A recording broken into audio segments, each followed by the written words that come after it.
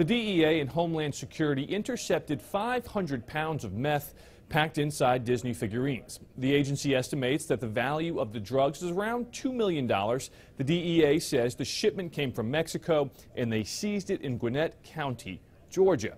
They did not say if that was the final destination or give details on any arrests, but the smugglers did have hundreds of legitimate ceramic-like Disney figurines mixed in with the wax ones, which were again stuffed with meth.